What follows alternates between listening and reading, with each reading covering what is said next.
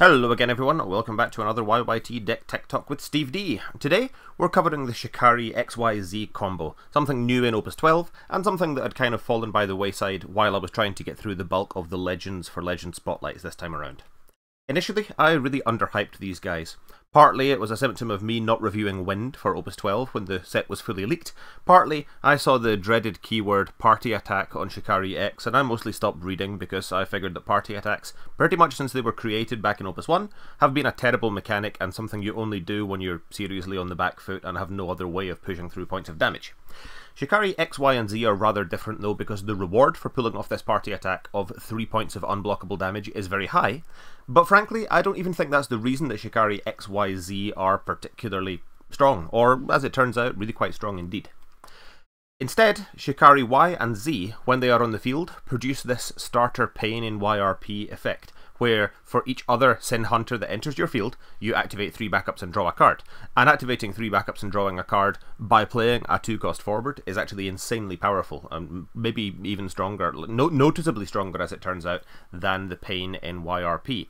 So this is something of a strange kind of a deck. Partly, the forwards are very good for tempo. Once you've got all 3 of them on the field, they are 2 CP 9Ks as a bare minimum, and 2 of them are going to have haste if you theoretically play all of them in a single turn. And then the turn after that, you've got the potential of dealing 4 more damage from the trigger of the party attack between the 3 of them, and then the party itself is still attacking and still needs to be blocked. So it's a rather powerful deck, and there's a lot of different ways you can take it. I've seen slower variants that are playing a sort of an Earth Wind shell, but are playing Realm to fetch out Goblin and Unsaganashi to cover the spot weakness problem of these small forwards who are very dependent on each other, and Goblin to speed up the one that doesn't give haste to himself. I've seen variants as well that are playing a sort of a complete OTK combo variant that tries to draw through your entire deck in a single turn. And while these versions are very powerful, and each of the versions in between are quite powerful as well, I've also seen a version that relies on the no-no backup, and then when you party attack with 3 forwards you get 3 backups back and do, I don't know, some crazy stuff there. But I think that some of these variants are a little bit win more, or you don't necessarily get extra payoff for all of the extra work you put in. However, whatever direction you decide to take X, Y and Z Shikaree in, they should all be relying on the Final Fantasy XI backup engine of Star Sibyl. I do apologise for showing you so many Earth Wind decks, but when it's the best backup engine in the game and has been for more than half the game's lifetime, there's only so many things I can do without trying to sell you an unoptimal deck. Star Sibyl is very powerful for taking complicated turns by letting you cheat later on in the game at a forward of up to 6 CP straight onto the field, but importantly searches for a Category 11 character when they enter the field other than more copies of themselves, which does mean any of your Shikarees, whichever one you happen to be missing. But on top of that, you can also search for a real variety of backups with Star Sibyl as well. This is probably not news to anyone. 2 copies of Semilafina, rather powerful card, and 1 copy of Aparuru over here as well. Aparuru can be used as kind of a free backup if it's your 5th backup that then recurs a card from your break zone, and that's very powerful when we're trying to find all 3 of our Shikarees and ideally play them in a single turn. Another thing that is common to virtually every Shikaree deck, whether you're playing hardcore combo or a little bit lighter combo, is Tilika. Tilika is a very powerful card, and I'm really looking forward to the full art of this eventually being printed. When I first saw Tilika again, I thought, yeah, okay, it's not too bad, but I feel like I would like it if we could exploit this ability multiple times per turn with multiple activations. I have since changed my mind, and I think Tilika is plenty powerful enough in combo decks as she is. I don't think I would really play Tilika in a sort of standard Earth Wind list, because I think it's too rare that you can take advantage in a mid-range deck of multiple cheapening effects. But if you are playing a combo deck like this, then you will really appreciate the fact that Tilika's action ability will often give you upwards of 10 CP in a single turn by knocking 1 off so many different character prices. Playing Semilafina for 1 and then Star Sibyl for 2 sounds quite appealing. Even more appealing than that is playing each of your Shikarees for only 1 CP and then still being able to benefit from their slightly delayed auto abilities when your other Shikarees enter the field. And I think that a great deal of the success of the Shikaree deck is knocking them down to 1 CP in price, getting these 2 on the field, and then playing Shikaree X for 1 CP, drawing a card, activating 3 backups on entry. And this deck is actually looking to abuse that on-entry ability multiple times to generate huge amounts of CP and draw a ton of cards on the turn we decide to go off. To make Tilika a bit more consistent, 3 copies of Norstalin, So the brightest spot on the map, so let me move Northstalin over there. Search for any FFCC backup on entry. Again, rather common in these elements and rather common in Wind plus anything. One copy of Althea as well. Althea, I've mentioned in a few other videos, is my favourite hero this set for her tremendous list of repercussions and things she combos with. Partly, she is a pseudo 2-cost backup because you could refund 1 CP on your backups when she enters the field. That becomes all the more powerful with Tilika actually, because she basically becomes a 1-cost backup, but then on a subsequent turn, being able to bounce another character back to your hand lets you either save things from removal, quite important in the case of the Shikarees, or more importantly it lets you abuse on-entry abilities multiple times, which is very important for your Shikarees that are all kind of free and all kind of draw cards, or you could even do things like loop Apururu under the effect of Tilika to be able to recur some cards for incredibly cheap as well. The big finish I have elected for in this Shikaree list is Ildnarsh, and I have always wanted to play around Ildnarsh ever since seeing a really cool list courtesy of Robert Phillips and Joshua Freeman Birch that was like Water, Wind, Earth back at Nationals in Opus 5 or something. Very cool list. I think I managed to beat it actually by Zidaning and Ildnarsh out of their hand, but it doesn't change the fact that Ildnarsh is a really cool card who's always just waiting for that chance to be good. And I think that in a mid-range deck, the special on Ildnarsh, like I think the forward on Ildnarsh is actually quite reasonable. A 10k that just doesn't die and goes back to your hand if it ever does die or gets removed from the field, that's quite good.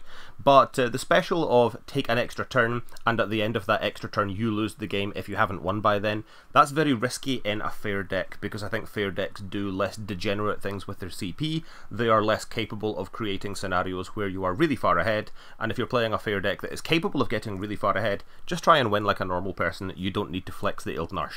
But again, just like Tilika, Ildnarsh really shines in these combo decks that just need that one more turn. And Ildnarsh, even in the absence of being able to give haste to our Shikaree party, I think that if you can deal a couple of points of chip damage in the early game with some of the other early game forwards I'm going to show you soon, then Ildnarsh's special is a very easy way, after you've comboed off and drawn a million cards, to take an extra turn and then party then and there with your Shikarees and usually deal enough damage to seal the game. We're playing 3 copies of Ildnarsh, but only 1 of this dark copy, so here's hoping it doesn't hit damage. If it does hit damage, don't play too riskily, don't play too over the top. We've got tons of ways to recur this Ildnarsh if it does get discarded, if you're playing against Wind Zidane or any ice decks or something like that. Remember that Ildnarsh doesn't bounce back to your hand if it was discarded from hand. But yeah, we can recur it if it gets discarded, and then we're playing 2 copies of the Ice Ildnarsh. The Ice Ildnarsh is in the deck because basically I don't like the Dark Clog when we're trying to play a very agile deck that ramps out quite quickly and then explodes with a big combo turn. Often drawing dark cards is the thing that will brick our combo hands. So I want to downplay that. The Ice Ildnarshes you can always discard to play a Star Sibyl or something like that and then recur them at a time they are important. And the 1 copy of Ildnarsh we can search out very easily. We've got multiple things that can search Ildnarsh. The one we've seen so far is Star Sibyl, so it's very consistent so long as the dark one doesn't hit damage, but that is not going to happen many times over the course of a Crystal Cup. Then we've got some cards that just so happen to be quite good in this archetype. We want to play a bit of protection. I think the necessity to play protection is much higher in a combo deck than in, say, an aggro deck. And I think the mistake is considering the Shikarees to just be another dumb sort of an aggro archetype. 3 copies of Zidane that looks through your opponent's hand and rips out a card of your choosing.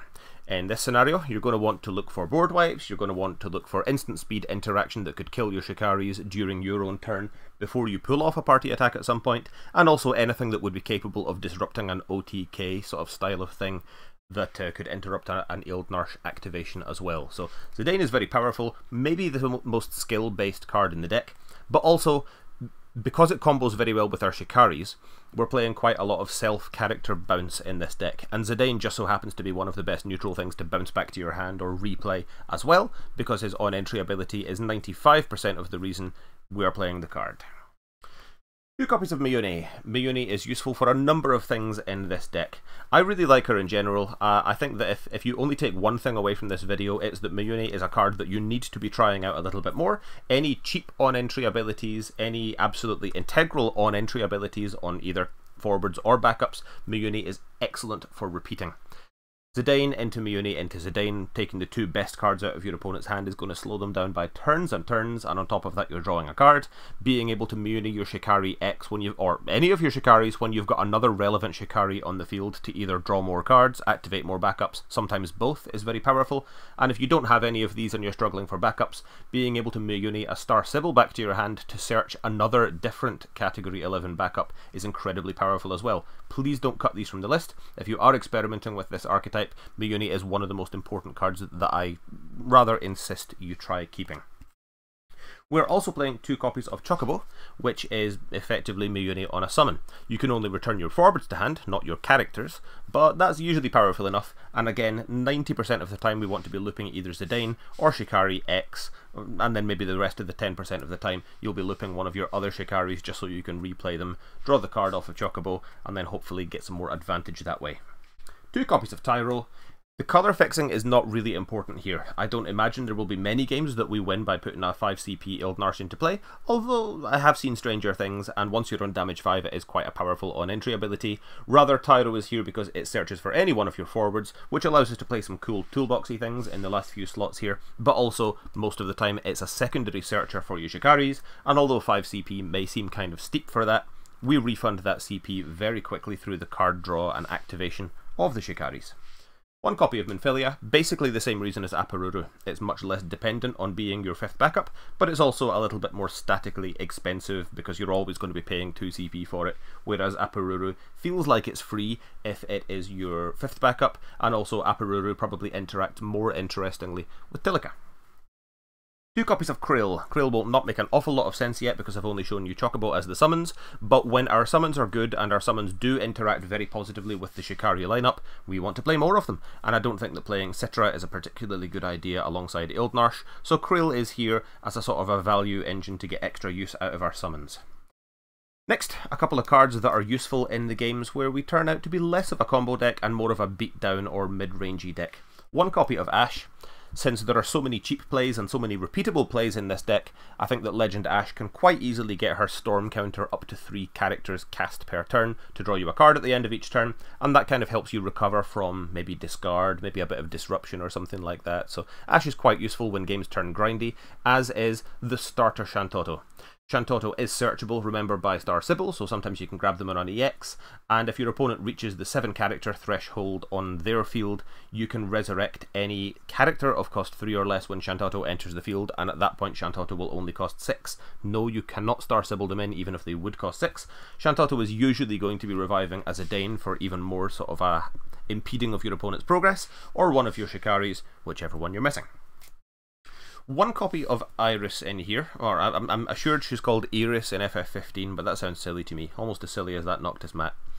Iris, call her what you like, is quite a powerful card. The Earth Wind rare of Opus 12 dual element card. When she enters the field, you can activate a pair of Earth backups and a pair of Wind backups. This is quite powerful under Tilica's effect, because Tilica will make her only cost 3. You can either pay 2 Earth and 1 Wind CP, or vice versa, but you're still going to get back 4 backups. She's also a nice stompy card, has a nice unique name, and she can be discarded for either Earth or Wind CP. Quite powerful in this deck indeed, but I think the main reason we're playing her is because she can refund us CP in important times, and lets us take very complicated turns. 1 copy of Gabranth. Basically, space is an issue. Space is always going to be an issue when 9 of our slots are instantly taken up by the Shikarees, and I don't really feel confident enough to play 2 of the Shikaree that I consider least important. The party attack is just so integral to the deck's success. Gabranth can find us our Ildnarshes. That's kind of the primary use on turns where we need to combo off. I think that being able to crack a Star Sybil to play 6 CP Ildnarsh and then 4 remaining backups to play Gabranth. Maybe you only need 3 backups if you've got a Tilica in effect to search for the other Ildnarsh for the special. Very easy way to win, and also add 2 more bodies to attack on your field. And sometimes you'll want to find the Shantoto as well.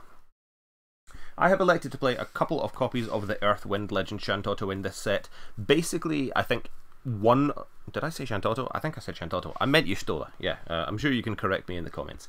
Y'shtola is a very powerful card, but so is the 5 CP 3 CP Wind Y'shtola from Opus 5. My goodness. This will teach me to tan so much whiskey before I record a deck TikTok. You've got to do these things in Scotland. So, 3CP Earthwind Y'shtola is a very aggressive card. Basically, it reduces the pressure on needing to party attack twice to kill your opponent. Y'shtola being maybe the most aggressive card in Earthwind, it's quite easy for her to deal 3-4 damage if you play her on turn 3 or something like that, before your opponent will even find an answer to her. And then once your opponent is on 4 damage, or often 3 damage, they're just going to die as soon as you pull off a party attack. So I find Y'shtola really reduces the pressure and the necessity on getting a party attack off. But if you want to play slower and more safe, then let's say it correctly this time, 3CP Opus 5 Wind Y'shtola is a very powerful piece of negation as well. 3 copies of Kusith. I swear I've got full arts in another deck, which is kind of like the FFTCG equivalent of I swear I've got a real girlfriend, you just don't know her, she goes to a different high school. Kusith is a nice EX burst. It's a very cheap way of getting back any one of our important characters. You will probably have guessed by now this is a very toolboxy deck that relies on seeing the right character at the right time, and it's also a nice cheap cantrip cast trigger for Ashe, and it interacts very positively with Creel as well. 1 copy of Asura. Asura sometimes will feel like a worse copy of Kusith because it can bring back any of your 2-cost, but only your 2-cost characters. That does mean your Shikarees though, so it's quite powerful, and occasionally you can flash it back with Creel for quite cheap to get another use of your backups and stuff like that, so quite neat. A little bit of protection from mostly summons, but a little bit of graveyard protection as well in the form of Mist Dragon. And then we've got 3 copies of Diabolos because why not? It's Diabolos. Very good wind card, very good at getting rid of big things your opponent tries to terrify you with early on, and combos very well because once you reach 5 backups, which this deck typically will, it is a free summon to do something or other and is a free cast trigger for Ashe and the like. Thank you very much for watching. This has been Shikaree XYZ combo. Deck list as always is just in the description down there, and we appreciate your likes, your describes, your comments, and your attention. Thank you very much. Bye bye.